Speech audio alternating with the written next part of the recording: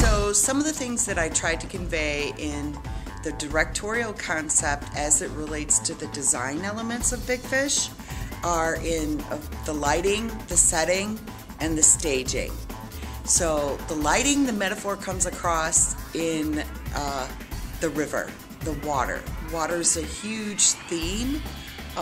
As a metaphor, it means rebirth, it means rejuvenation, which plays into one of the major themes of mortality in Big Fish that's found in Big Fish.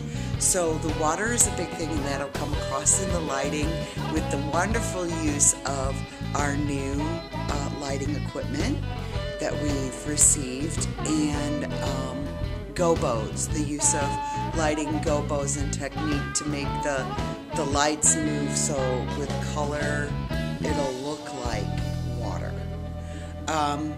The other big thing is with the set design, we tried to come up with something that was multifunctional with different levels of platforms, and we're going to be projecting a lot of images using a lot of video kind of movement things and shadow puppets.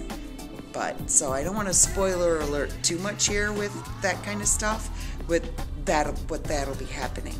Also with the staging part of it, so in the staging, I kind of split the stage in half, upstage and downstage.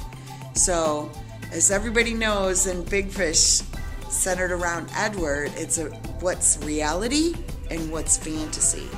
So in the staging of the show, we put the reality of Edward is downstage, and his fantasy is everything that then moves further upstage.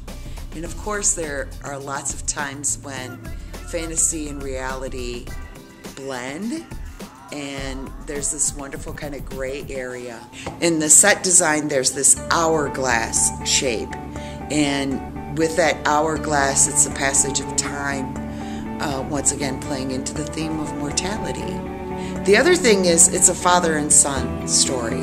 So an image that I had found in nature was of a tree that had been split in two, and it looked like it was dead. But what started to happen was things started to spring up and grow from either side.